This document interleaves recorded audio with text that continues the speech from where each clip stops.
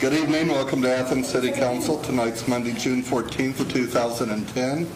This evening, City Council is meeting in a series of committee meetings. We're going a little bit out of order since someone we need to speak to some items for our Finance Committee meeting is not there yet.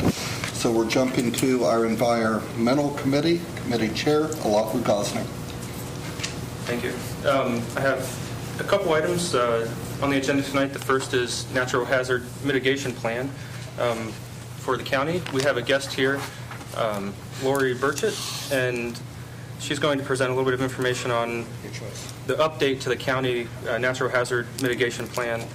It's a plan that is updated every few years. I think this is a 5-year update. Basically, it's to reduce the risk and to property and life in the event of a natural disaster in Athens County, or the region.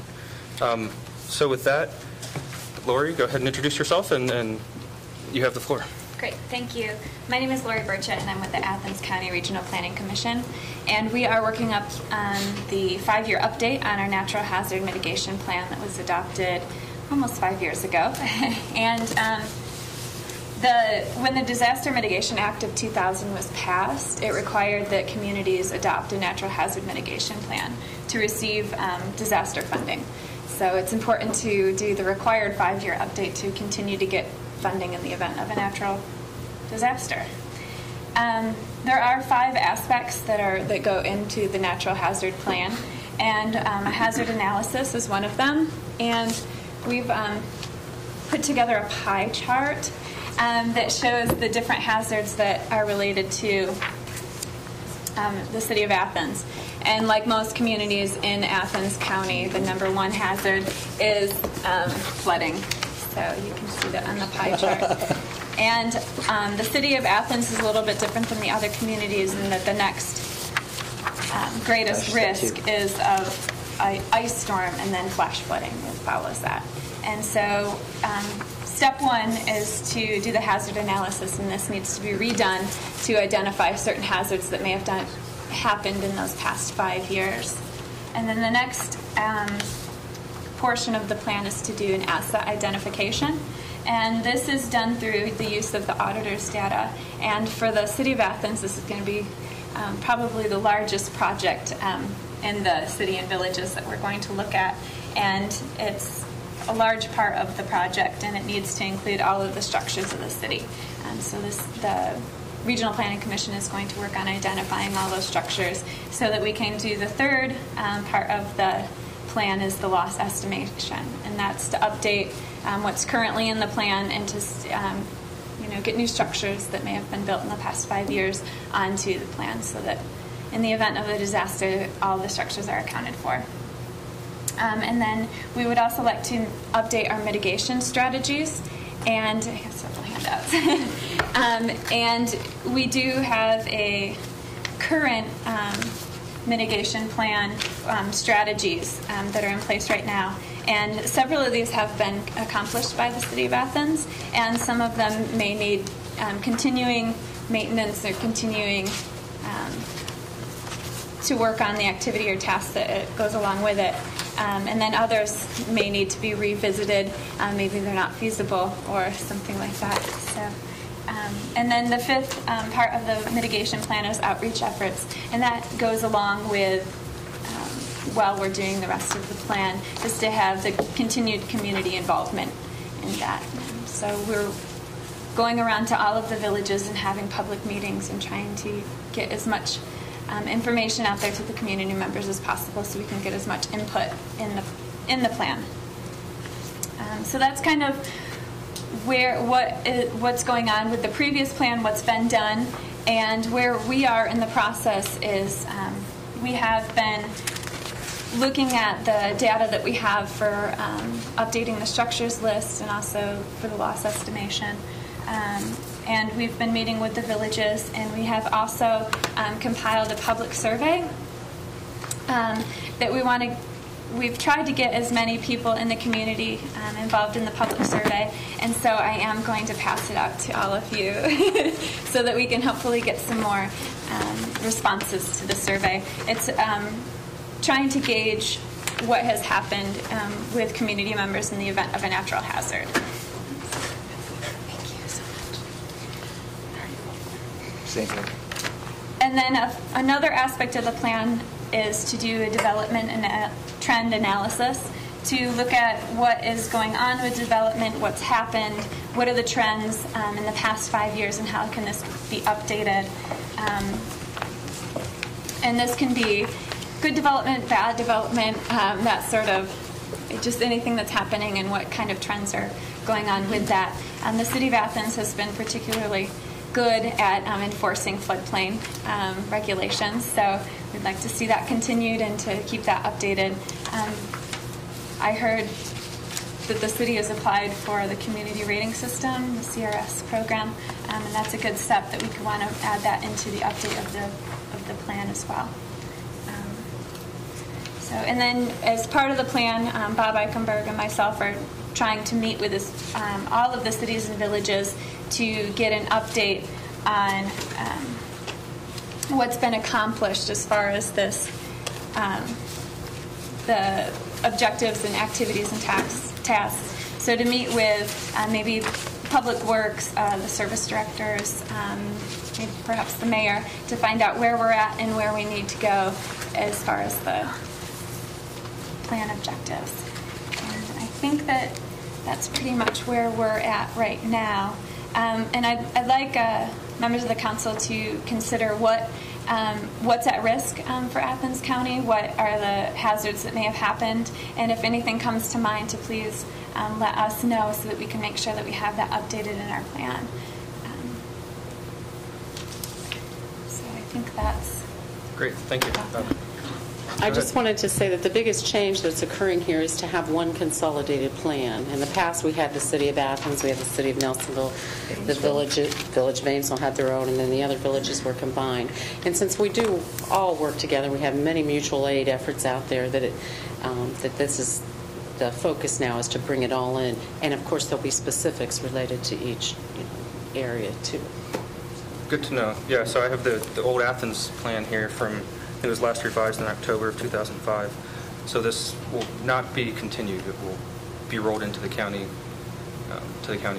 correct. It'll be a multi-jurisdictional plan rather than individual. So that, makes more sense that way. right, and the Village of Amesville had been the first to put in their plan in 2004, and that's why we have the deadline that we do. So we're hoping to all be on the same page now, on the same timeline. Great. Questions? Is there a mapping component to this, a GIS mapping component?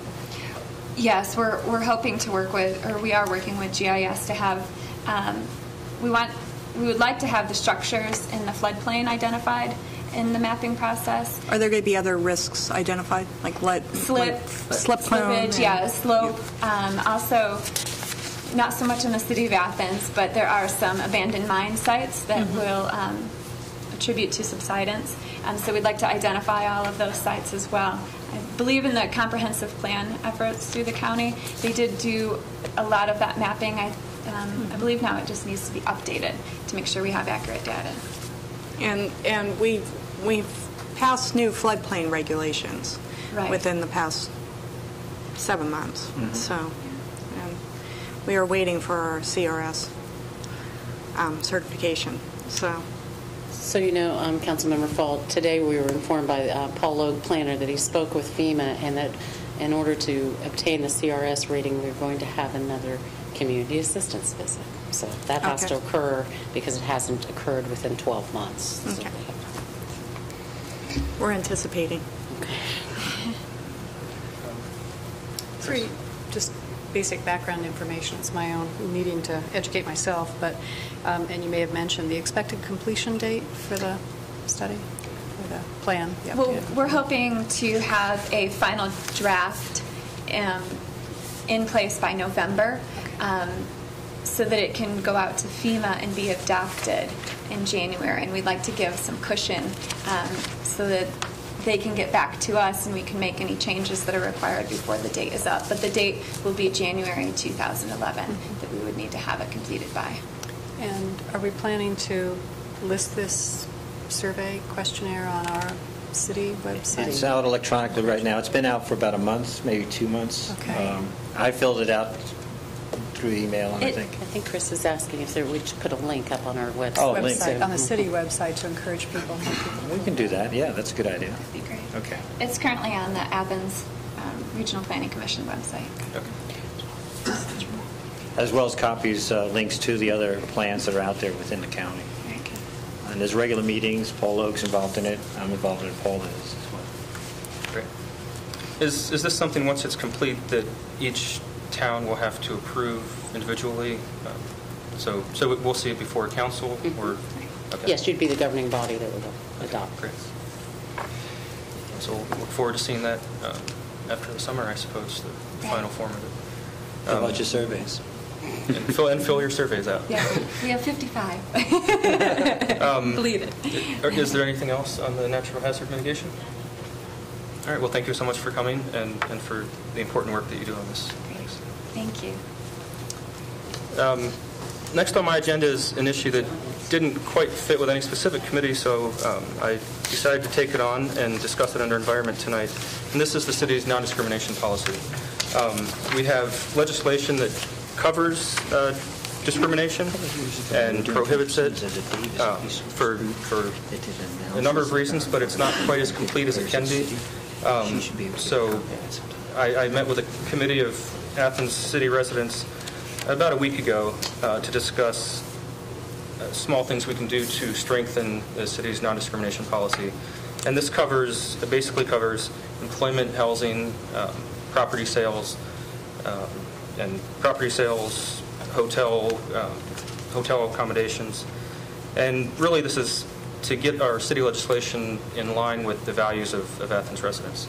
We have a few people here. I'm not sure if any of them would like to speak to this tonight. But if you would, you're more than welcome to sit at the table here or stand at the podium, whatever you prefer. And just Podium really works better for the camera and the television, if you would. Podium, great.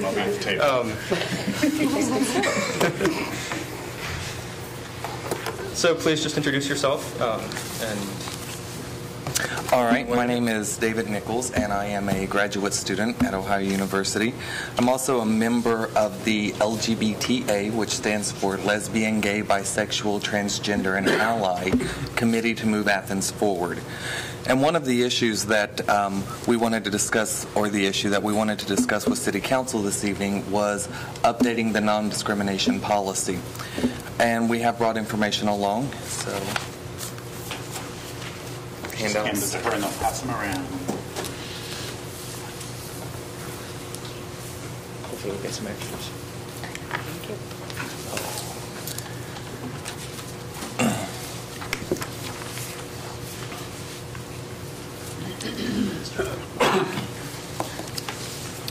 And I'll just go ahead and read this, and it's the Lesbian, Gay, Bisexual, Transgender, and Allies Committee to Move Athens Forward, which is comprised of citizens of the City of Athens, Ohio University, and Athens County, are asking that the phrase gender identity or expression be added to the following city ordinances.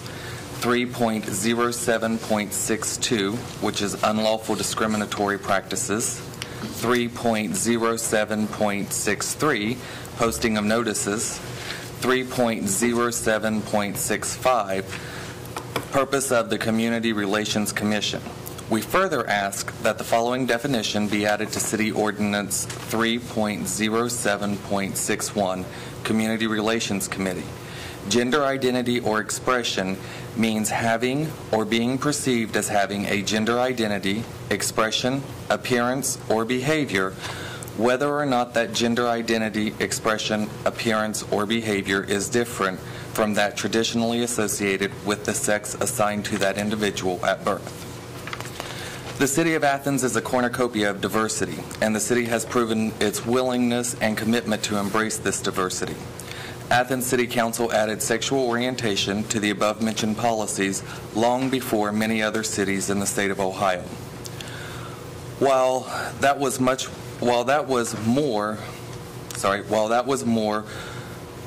appreciated, it did not cover the transgender and gender variant members of the LGBT community. We are asking you to continue to set the standard of being proactive in creating a welcoming community by adding the phrase gender identity or expression to the above-mentioned policies.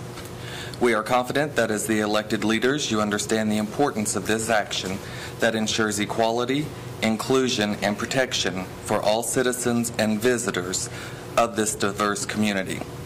By adding gender identity or expression, Athens would be joining the likes of Akron, Bowling Green, Cincinnati, Cleveland, Columbus, Dayton, Oxford, Toledo, and Yellow Springs. It is our hope that additional cities around the state will see the progressive nature of Athens and take measures to institute the same protections in their cities. Members of the LGBTA committee to move Athens forward are willing to provide any assistance to City Council to help with this and any other actions that moves Athens forward in terms of equality for LGBT and other minority people. We look forward to seeking additional ways to make Athens more welcoming in the future. We appreciate your consideration and hope you will take swift action on this request. Also, what we have done is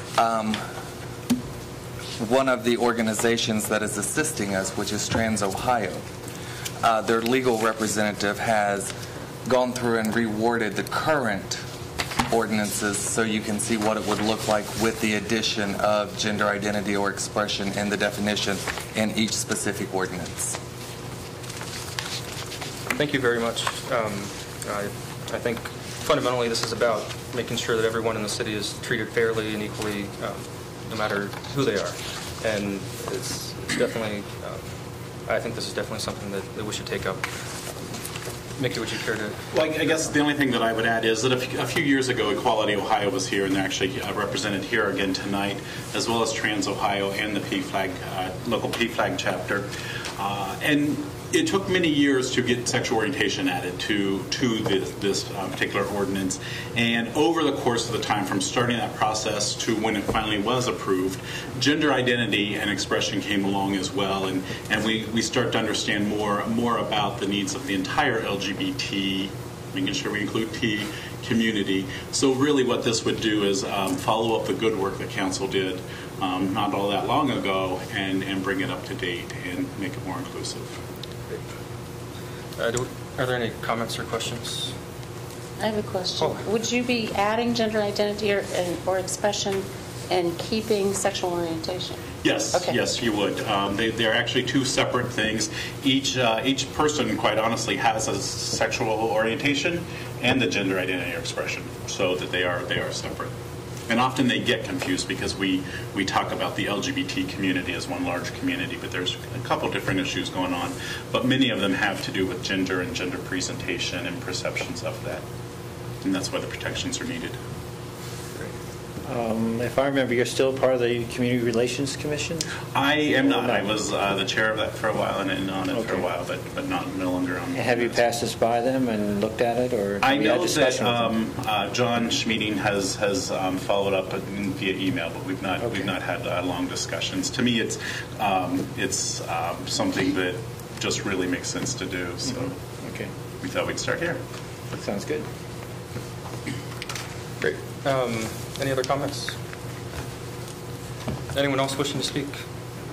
Oh, Bill. I was here in '97, as were you, Mayor, when we passed this, and people were lined up from there out the door to speak to it. It'll be interesting to see what happens this time around. I don't anticipate having what we did then. We can organize that if you'd like to see it. It was the other side, Mickey, that had the... It was ministers from Gallup. Oh, the original. Okay, yes. It was ministers from Albany. It was kind of interesting. I had a file on it that I stumbled into probably about 6 months ago, and I was leafing through it with all the hell and damnation that was going to come down on the city of Athens for passing equal rights for sexual orientation. It was really funny. I'd almost like to bring it out and wave it in the faces of a few of the people that starred here that night. In fact, our good mayor and political ally, was not supportive. As I remember, you said it was not discussed in the campaign, so should not be dealt with without being discussed in a prior campaign, if you remember. No, I don't remember. Quite possible. I have the clippings.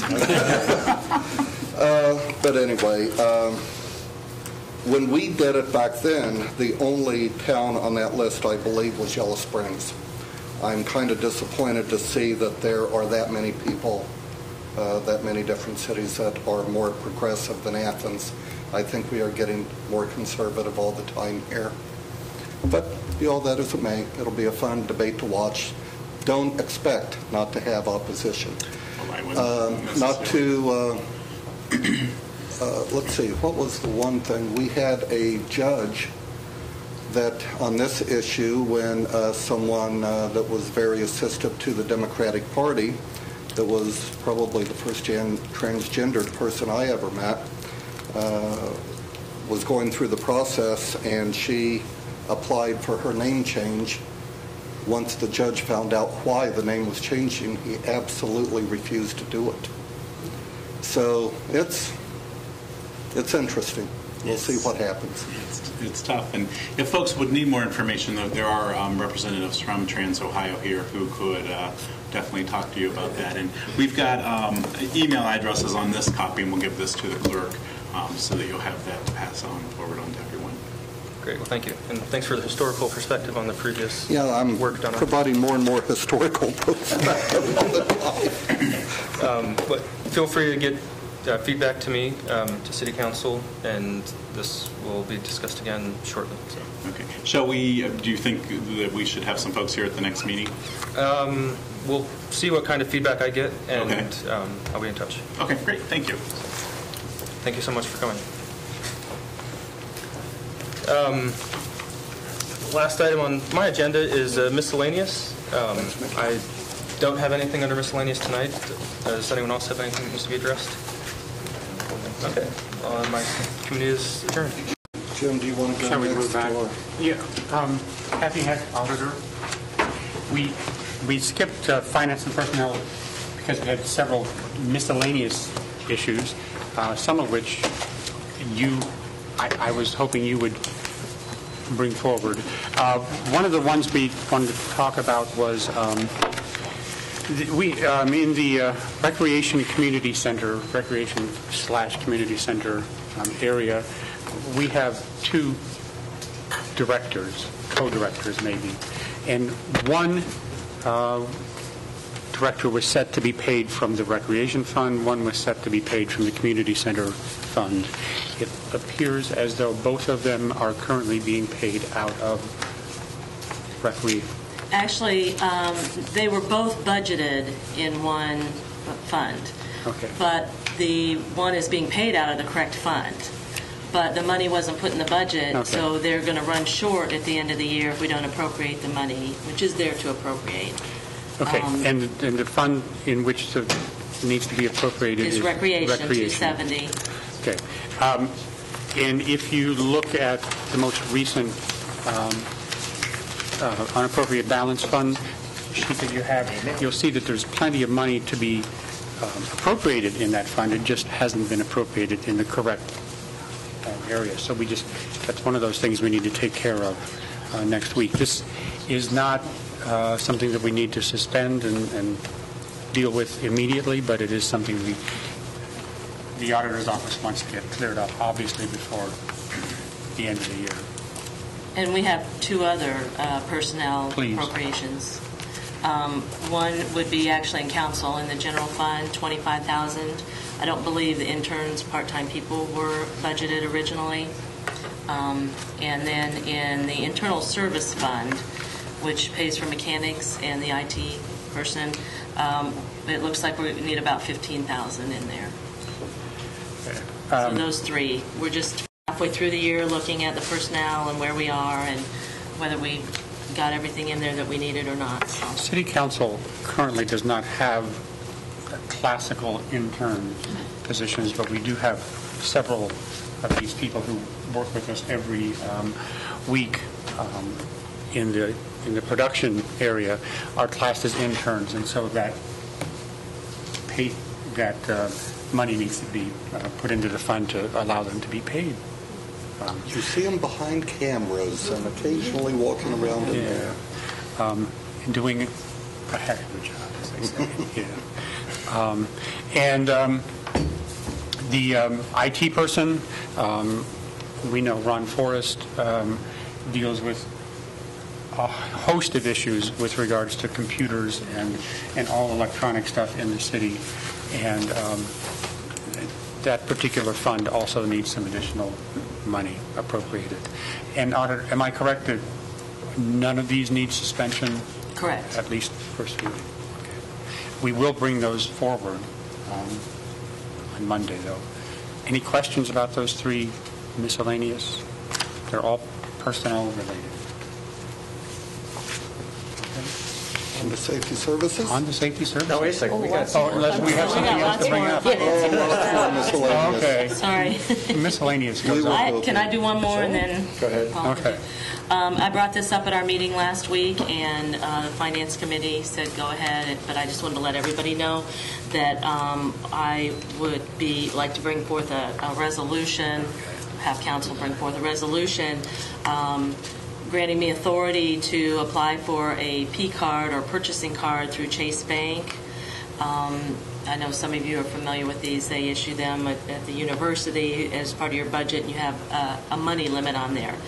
As far as the city goes, we won't be handing out P cards to people. We would have one in my office to be used for major purchases and even actually paying our workers' comp bill, although we already have paid that for this year, because the sooner we pay it, the more discount we get. But we will get money for using that. And I know that one other agency that I'm on the board for recently got several, and they are getting $150 for every $10,000 they spend, or something like that. I guess I don't even remember anymore. But it just really, it's kind of a win-win situation. We're going to be spending the money anyway, and so we will get money back from Chase Bank if we do this. So I have a sample resolution. I don't know if anybody gave it to you yet. Or Kathy, okay, I'll is the give state that. auditor okay with this?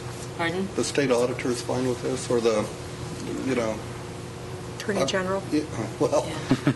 no, our auditors, there's no problem with this at all? No. Like I said, they're pretty widespread at the university level. Other nonprofit agencies use them, and it's, I don't know. It's like a debit card. It's one thing about this, it makes part of the transaction stream we have paperless. And I'm aware the university has a P-card system, but they've reined it in. The idea we'll only have one is much more reassuring than the university, where occasionally they put too many out and you have a whole series of problems with that. But the idea that really is this enables us to actually, move money around quicker in one sense, without going through the paperwork. This discussion was actually begun when we got our first statement regarding Workers' comp. workers' comp. Yeah. And as the auditor suggested, the sooner we pay that, the more discount we get on that.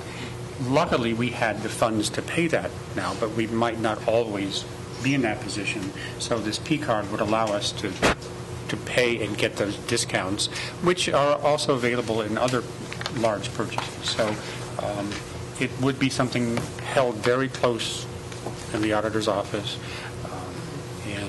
How will we account for the benefit? I mean, the money that accumulates, how will that be? Well, my thought is, say, one of the things I'm looking at is using it for vehicle purchases. Whatever department purchases that vehicle out of their funds would get the rebate or whatever you want to call it back. If it's used for other things besides workers' comp.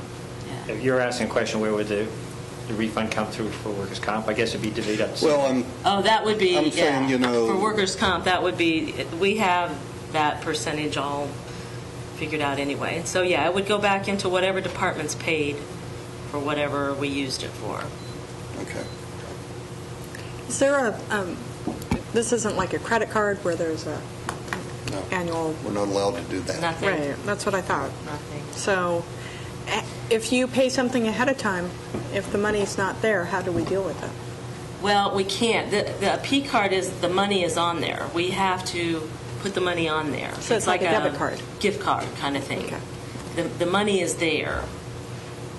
So say we're going to purchase a vehicle, council appropriates the money, it's in the fund, we put the money on the card, and then we use it to So instead of pay. using a purchase order, you would just use the P card? Yeah, but we would have that paper trail also. Okay. Nothing is being eliminated No, paper no. trail-wise. It would actually be backed up by the P card paper trail. I mean, I assume that there's also a paper trail with the P card. Sure. So Yeah.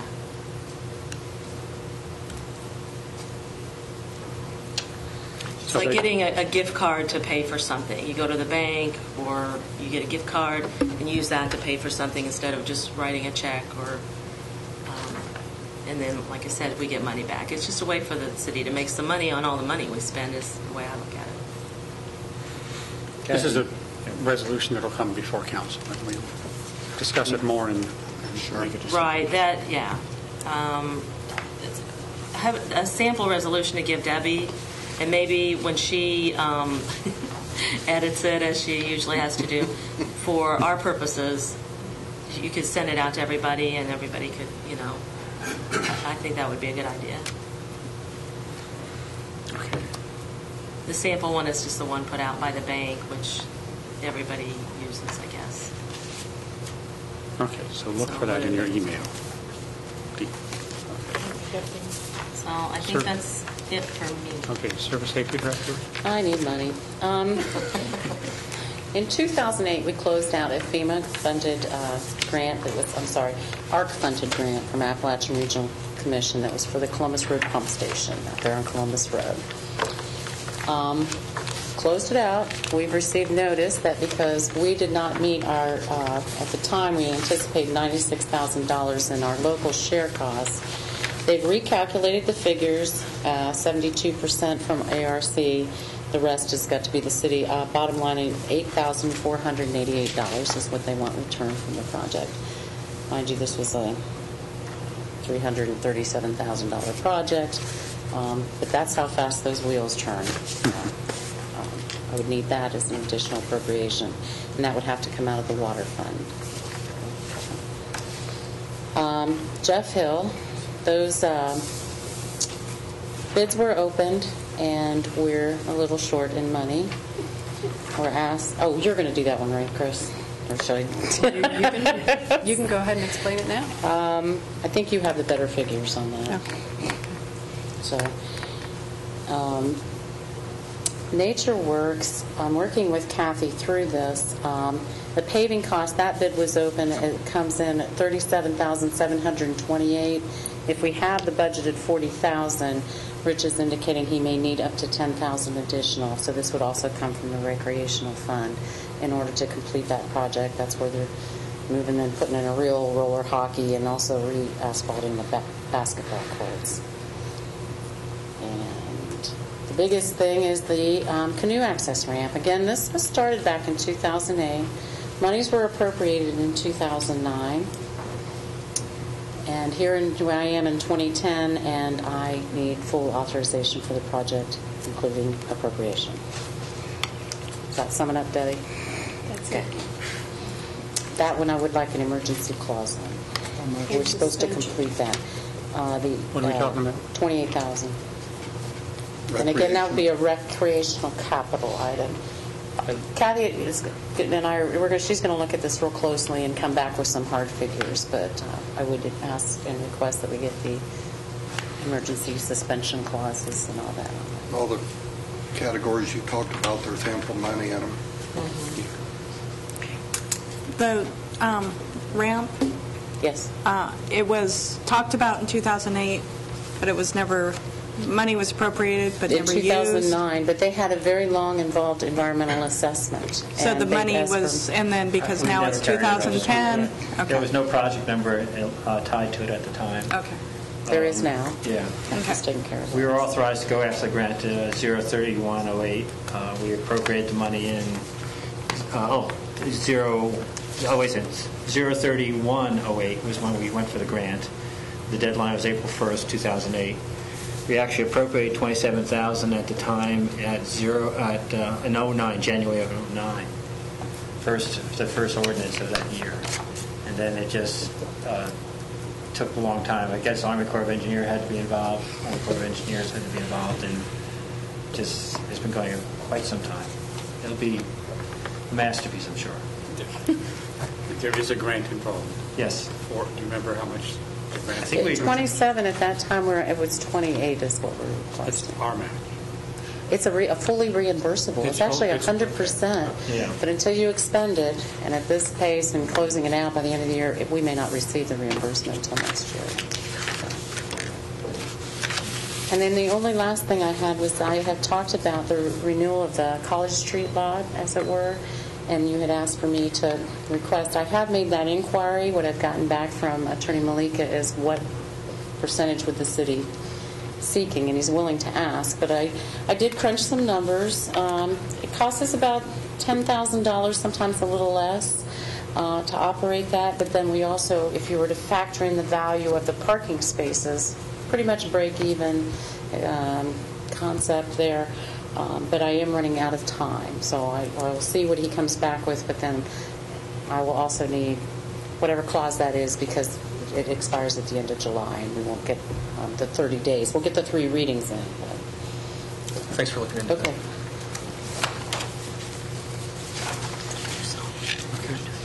A lot of miscellaneous, more than I even knew. Or are we done with your miscellaneous, Ms. Mosley's? We are up until transportation comes on board. That's We're very not done with our money needs. Put on to Safety Services Committee. No, she changed. Member Kuhn. Rudy Leatherman here with us tonight. He is a combustion analysis expert. He currently is employed by COAD, but he is a former HVAC contractor. It is his belief that UL carbon monoxide detectors, that their threshold per parts per million is too low. And he is not a fan of theirs. And he is going to give us a demonstration tonight. And by the way, he has indicated that he has no financial investment in the company. Other than I purchased their products myself. It's my understanding that you all are considering carbon monoxide alarm ordinance for rentals in town, and I'm just assuming that you will require a UL-approved carbon monoxide alarm. I would suggest that maybe that would be the minimum, and that if someone wanted to put in a carbon monoxide alarm that exceeded the minimum requirements, that that'd be allowable. It's pretty simple, and I've got a little demonstration. I've actually done this all over the country. In fact, my boys and I were in Austin, Texas about a month ago doing this, so it's sort of interesting to be in my own backyard doing it. And by the way, one of the issues I have with this, Sherry brought in her carbon monoxide alarms, one of which she suspects is about 10 years old. I have personal experience with this because Consumer Reports rated this one #1. I purchased it for my own home. That's the one I own. Sir, could we ask you to try to stay close to the microphone sure. so Okay, everybody sure. Mic's not right there, Move my yeah. box. TV land can hear you? When the company that I worked for most recently, a company called Bacharach Incorporated, they make combustion analyzers and carbon monoxide test instruments for the HVAC market. I was probably one of the very first, in fact, I'm sure I was one of the very first contractors in the Athens area to do combustion carbon monoxide testing, starting in about 1986, 87. This one was rated #1. Okay.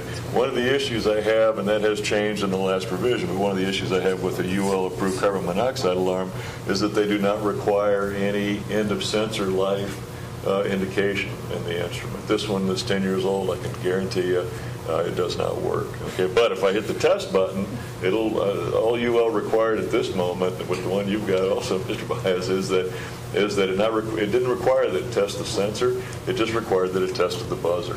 I'm going to ask maybe that you should be by the podium, since you like to stand up. I think so, okay. I kind of need to. We're having trouble with cameras. so But he's that been might trying to help. get a beat on you for the past dialogue there, and I realized you were pretty far away from the mic. Okay. I'll just return you. Think of it as a moving detector system. Well, when I'm doing presentations, I'm used to moving around. Oh, great. Okay, so what I've got is a tank of 100 ppm CO. Okay, we use these to calibrate test instruments. And what I'm going to do is I've got 3 carbon monoxide alarms that, if you look closely, they're virtually identical. The only difference is these two have a UL sticker on the back. This one, which you can see, looks identical except for the name, does not have a UL sticker on the back. This one cannot be UL approved. This is the only one I would allow in my own home.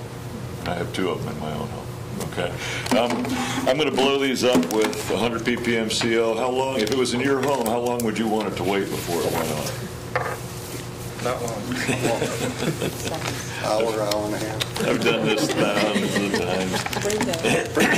Okay, if you bear with me for a second. This one also has a digital display on it, but UL does not require any degree of accuracy in digital displays. And I read a report one time on the performance and reliability of carbon monoxide alarms, and it said that the displays seemingly produce random numbers. Was the comment in the report. Well, just set this one here, you keep an eye on that one. Let me know if it ever does anything. We don't pay too close attention. Okay. And we put Sherry's in that Ziploc bag and blew it up, what, at about 10 till 7 or so, and it hasn't done anything. This one I've actually never been able to get to go off. The one nice thing about the newer CO alarms, or some CO alarms, is that they do have a provision in it. When you put the battery in it, that 5 years after you install that battery, it's going to start blinking and say end of sensor life or whatever. That is something I would think would be a good idea to include in any sort of CO alarm ordinance that you put in. Look at her going in the bag. I mean, this just amazes me every time I do it. It is going in the bag. Yeah, it is going in the bag. Don't try this at home. I'm a trained professional. Someone open a window. That's ironic because in about 1989 or so, I got a call to come and visit the boiler room here in this building. I can't remember. I was trying to think what the city safety service director's name was at that time. But there was a serious CO problem in the basement of this building, and it was sort of interesting because what we finally ended up figuring out was it wasn't coming from the boilers. It was coming from the fresh air intake every time a truck parked out in the alleyway. Automobile exhaust, 60% of the time that carbon monoxide alarms go off, it's due to automobile exhaust. Okay, so I would suggest that you consider that homes in town, if they have an attached garage, even if it's on an all-electric home, that it have a CO alarm. Now, this is the one that I would recommend. This is the one that's okay. And already, I wasn't quick enough. Already, there's a reading in the display. Okay. Is it going to go off? Okay, and it'll go off here. Right about now. Okay, now. So what was the parts per million? It said 34 on it. And now it's up to 50. Okay, and you can see that these are virtually identical alarms. Okay, it's got the same parts and components in it. The difference is the software, the way this one's been programmed. Okay, the other thing I like about this one that would be an advantage to you all is when I hit the test reset button, it tells me the highest reading since I cleared it last. Okay, it tells me how many days, hours, and minutes ago that reading occurred, and the duration of days, hours, and minutes. So if an emergency responder came up, they could hit the button, it would tell them when it went off. Okay, so they could identify that was when somebody was out in the garage, car, or something like that. Okay, and the reason that this one went off so quick and those still haven't is that in order to be UL approved below 30 parts per million, they're prohibited from ever going off. Or display, they can't do anything below 30 parts per million, and the regulation is a little tricky. It reads it under 30 parts per million, it has to wait at least 30 days. Well, I always assumed that on day 31 it would start going off. No, it doesn't require that it goes off on day 31. It just requires that it wait at least 30 days. Okay, so the manufacturers typically make them so they never go off or display below 30 parts per million. Okay. Then between 30 and 70 parts per million, they're allowed to display, but the UL doesn't require any degree of accuracy in the displays. So, I'm not sure that's that big a deal. But they're prohibited from ever alarming. Okay? So that's basically the point I'm trying to get across. And all the components in all of these alarms are UL approved. It's just those two are UL listed. because they're, UL listing is kind of like the manufacturers get together and suggest how their equipment ought to perform, and they come up with this listing. So again, I would argue that exceeding the UL listing is something that ought to be considered. And if you look right on the box of this particular alarm, it says, warning, individuals with medical problems may consider using warning devices which provide audible and visual signals for carbon monoxide concentrations under 30 parts per million. So right on the box of this manufacturer's says if you have medical problems, and some of them even say if you've got elderly or young children in the home, that you should get a CO alarm that has the display under 30 parts per million. And this one also, here's where it says end-of-life signal will be activated after 5 years of service for DC models. Okay. The other issue that I have with these type of alarms is, where are you going to put it? Yeah. Down there. Down there. Carbon monoxide is lighter than air. Okay, so it's probably not going to get there. And both of these alarms, my experience with this one was that it's 120 volts with a 9-volt battery backup. The battery will last about 8 hours. So in the event of a power outage, it's going to last for about 8 hours is my experience. Okay. The other issue that you need to consider, and I'd be more than happy to work with anybody on this, there are 3 types of sensors that manufacturers use in these detectors. I would recommend an electrochemical sensor. Those are the most accurate. The company that I worked for made test instruments, and I brought one tonight. Okay, this is the full combustion analyzer that the company I worked for made. And the interesting thing is, when I first got to thinking about the UL approval stuff, I looked on the back of this. You would think, would this have to be UL approved? You would think so. It's not. So I don't really, I don't quite understand what the concern about that is. But everybody that requires that CO alarms be put in, they automatically default to the UL approved. That's what everybody's used to think of. So, when I first, this company I worked for was approached by the gentleman that owns the CO Experts Alarms, and there is another low-level alarm that's out on the market. This one I support personally because it's made in America. In fact, it's made in Ohio now. They make them up in Mentor, Ohio, and they're more expensive than most UL-approved CO alarms, which are primarily made offshore. But I think that they shouldn't be prohibited in this particular situation. And Ohio, you all could sort of set a precedent here. So, any questions? Yeah. Is there a way to see, is there a list of UL-approved components out there? I mean, if it's not UL approved, well, then... I guess when I think about it, I'm not sure what the issue is with regards to UL approval. Doesn't it cost money to get things UL approved? Yeah, and this is a full combustion analyzer that is tremendously more accurate than any of these sensors, and there's no UL approval required for this type of instrumentation. I'm not sure, my understanding is that UL has committees that get together and decide on sort of minimum performance standards, and that's how these regulations have come up. And my own personal opinion is that we're partially responsible for this as consumers, because what do we look for in a product? Price. I mean, these are much more expensive. My guess would be that if these were allowed in the city of Athens, very few landlords would put them in, although I do know one landlord that bought a case of them or something because he had a situation where he had some students get poisoned. Do you know how expensive they are? Oh, they list for about $200, something like that. Oh, they're $200? Yeah, but that's the list price, And he sells them direct. This fellow named George Kerr, if you wanted to go online, because I didn't come up with this information. I've learned this over the years, but coexperts.com is the website. There's a lot of information on the website. Man, if you wanted to talk to George, give him a call. Just get yourself a cup of coffee, because you're going to be on the phone with him for a while. And he could explain, he could go in. He was on the committee. He was involved with a company called AIM Safety. He's an engineer that he used to make another low-level alarm that the company went out of business. So, yeah. Could you come up with a list of things that you would look for? Sure. to put in for our discussion? Sure, I'd be happy to. Sure. Mayor?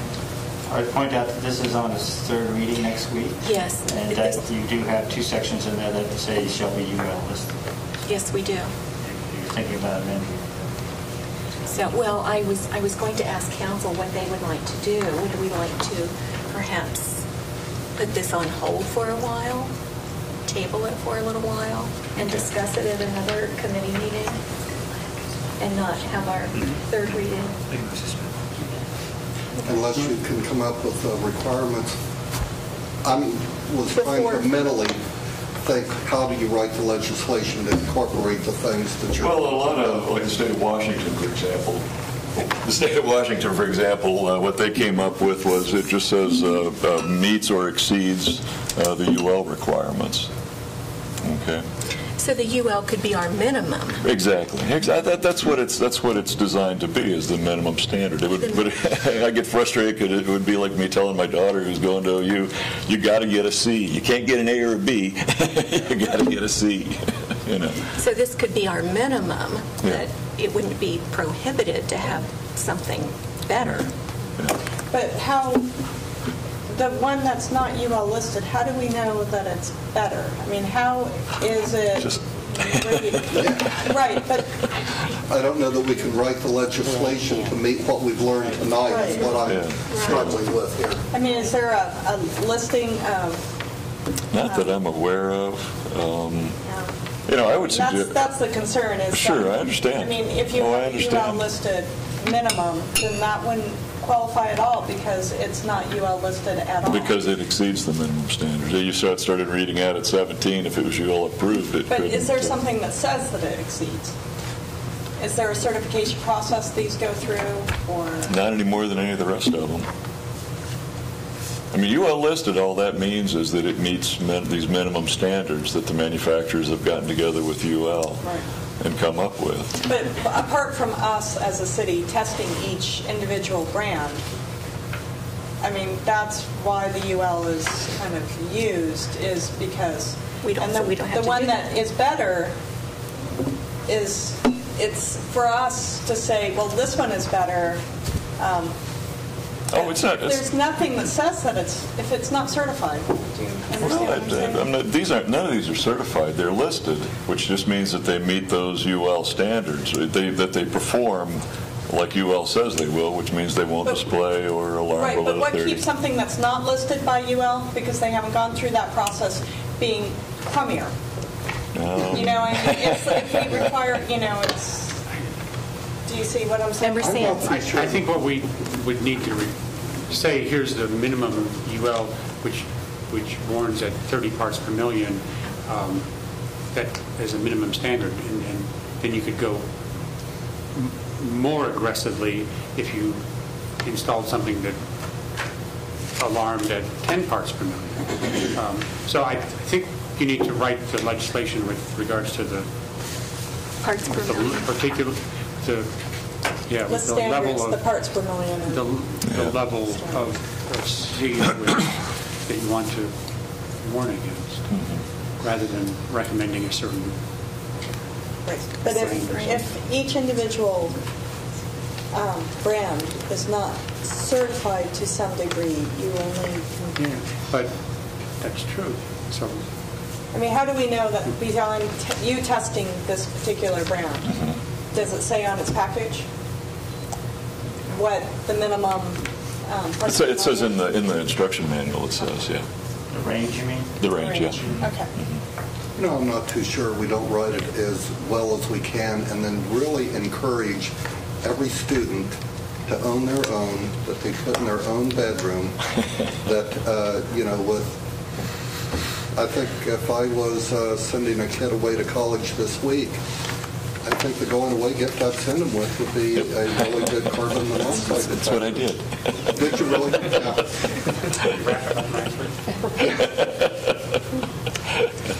Didn't leave it in the car when I was running. No, but I think any home that has in a detached garage, whether it's all electric or not, any home that has a gas-fired or oil-fired piece of heating equipment that's not direct vent, which means it basically means it's vented with plastic pipe. Basically, it has to be a high-efficiency unit. If it has metal vent pipe on it, then I think a CO alarm needs to be installed.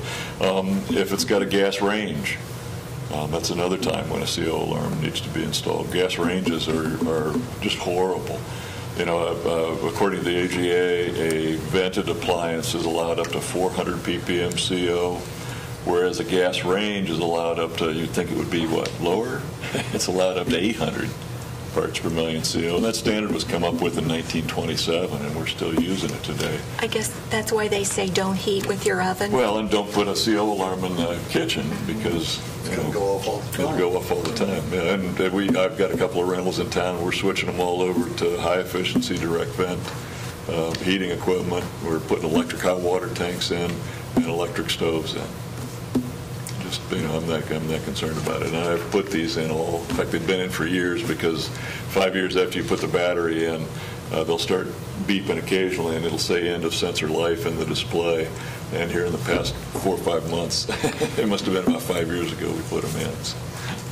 Well, this has nothing to do with rental properties, but you were showing me before the meeting the little detector that you wear on your belt. Could you share that with us? No, it's an electrochemical is the proper term. For people for city workers, this is one, and I don't represent these in any way. We just happen to run across one of these. They're about $150. They'll last for 2 years of continuous use. And if I do the little bag trick on this one,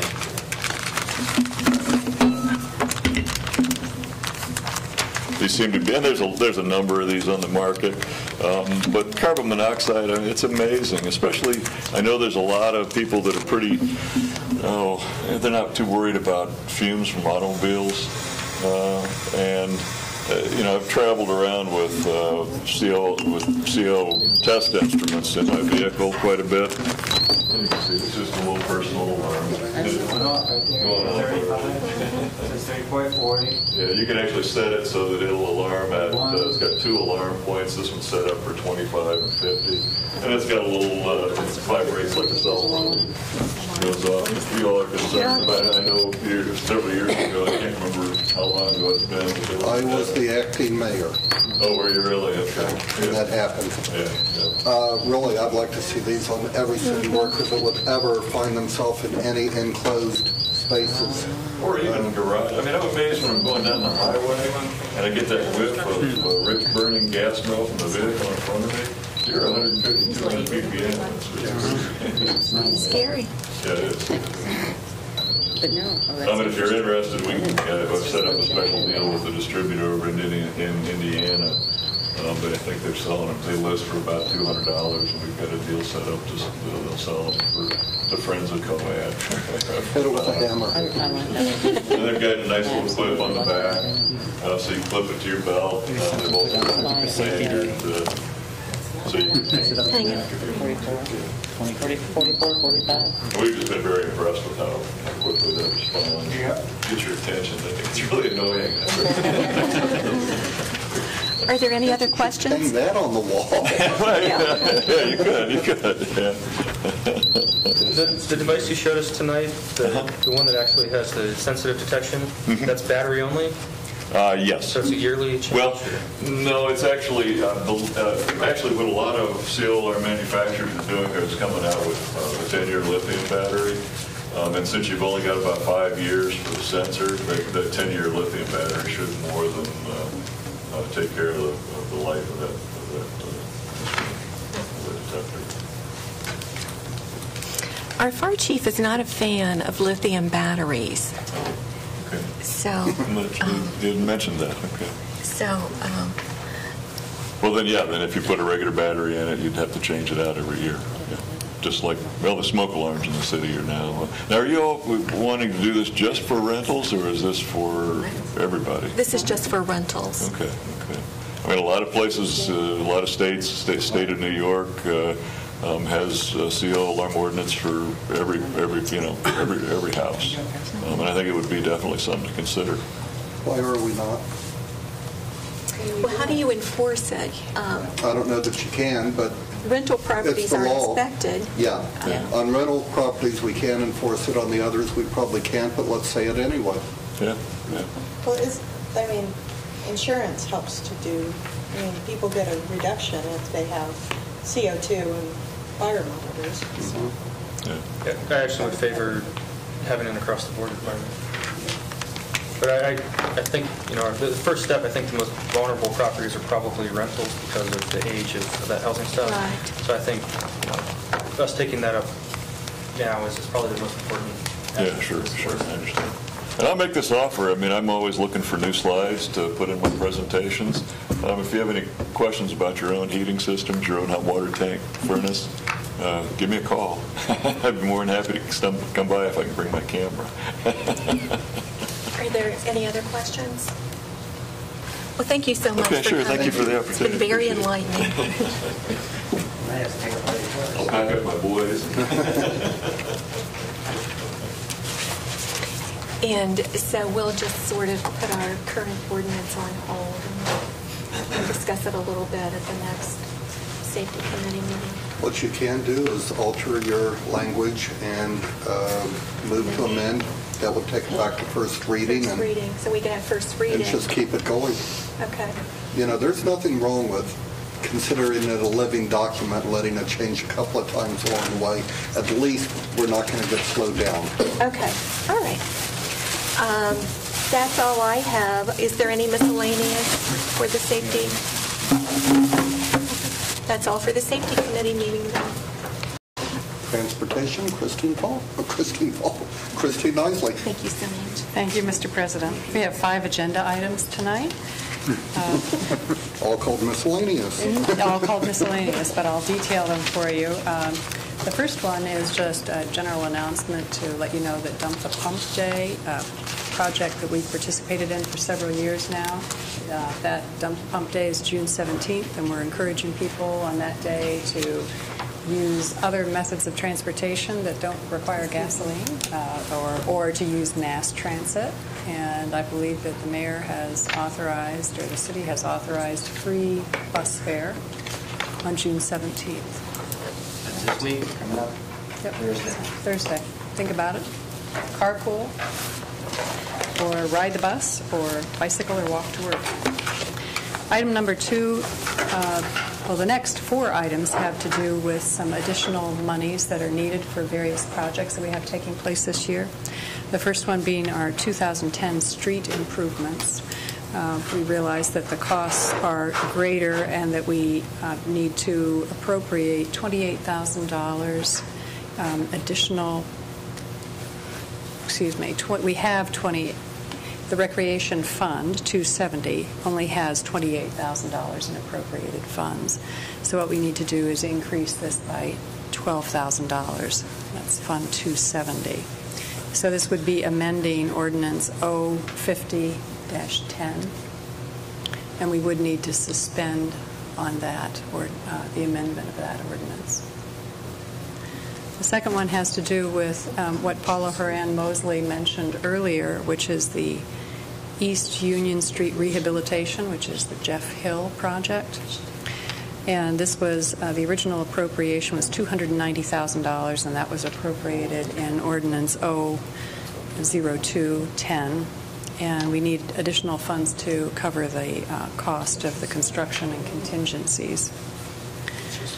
The project, as it stands now, has money awarded to it from State Issue 1, grant fund monies, water infrastructure, sewer infrastructure, street rehab, several street rehab accounts, and we're recommending an increase to cover the contingency fees, an increase of $26,700. And this would be split among 4 accounts: water infrastructure, sewer infrastructure, street rehab, 2 different, and the street rehab funds. So I have the details of those actual fund account numbers. I can provide those for you for the ordinance. And once again, this is amending an ordinance for which we have already appropriated money and we would need to suspend on this amendment. Next one is for... Chris, could I ask you one quick question? Sure. The first item you were talking about, you said the recreation fund? Part of our monies for the street rehab this year were taken from recreation funds. We kind of didn't coordinate well tonight, but that was part of this Nature Works that we're just working with the auditor on and locating how much money was placed in there. What he needs. Okay. That's where the pavement cost, the asphalt came in a lot. This is for the Nature Works for the basketball court and the, we talked about that earlier when we were talking about finance. But I thought I heard you say that there was only $28,000 in the amount that's been appropriated. Has been appropriated. Got it. Mine, Okay. stumbling on the wording. Thank you. Okay. The next item is for the Issue 1 grant, and what we are needing to do is each year we authorize the city to be able to apply for Issue 1 grant funds for special projects for us for street rehabilitation. And so this is part of our an annual ordinance that we would like to submit to authorize the mayor to submit that application this year. And as we've discussed previously, this year's funds for the Issue 1 grant will be focused on the improvements to North Court Street area that will take place. I think hopefully some of the work, at least initial inventory for that will take place this summer. And the last item has to do with the salt bin and needing an amendment for the legislation for this. The original ordinance was 1610, and what's happened with the work on the salt bin is the ground so that there isn't runoff and leaching. And what's happened is that we realize that an additional, or we're realizing now that some of the costs for things like 2 feet of clay that needs to be underneath this concrete slab and the work that needs to be done to excavate for that and then also the placement of the clay is costing more money for us. So this has been the vast majority of the costs. Or the additional costs. So what we need to do is increase the street appropriation by $50,000 to cover the additional costs for it. And as I said, this would then help us prevent leaching of the runoff and the groundwater. We need $50,000 in the water fund. We need an additional $100,000. I know that sounds like a major project. We have $150,000 that you appropriated. The original construction design engineer estimate has come in at like $268. The actual structure is kind of prefab, but as she indicated, it's the actual excavation in order to protect the aquifer and the outlying that's going to be the higher cost. So $50,000 from street and $50,000 from water. Is that right? Yes. Thank you for clarifying that. The money's there barely, but things like the street funds, when you get into the middle of what we're doing this summer, and we almost always seem to have to tap into a little bit more right at the last minute, and there's not going to be a heck of a lot left. We understand, and that'll be relayed to staff. And I'm not complaining. I think you have to do it. Yeah. You can't get in the middle of what you're doing here and not complete it either, but that's going to be tight later on. Yes, I think so. And realize the salt bin has been sitting there for quite a few years trying to get up and running, and we spent some time studying the ground and aquifer underneath it to get fluoride on it. So. All noble goals. And are there any other miscellaneous items for transportation? I can't think of any. Oops. Just an announcement. That's not bad. We got our money Friday, so it's time to order the buses. Okay, great. We'll get the PO going. How about that P-card? Yeah, there you go. Can we get that registered? Okay, thank you. Is that everything? That's it. That's every item on our agenda. Seeing no other business, we stand adjourned.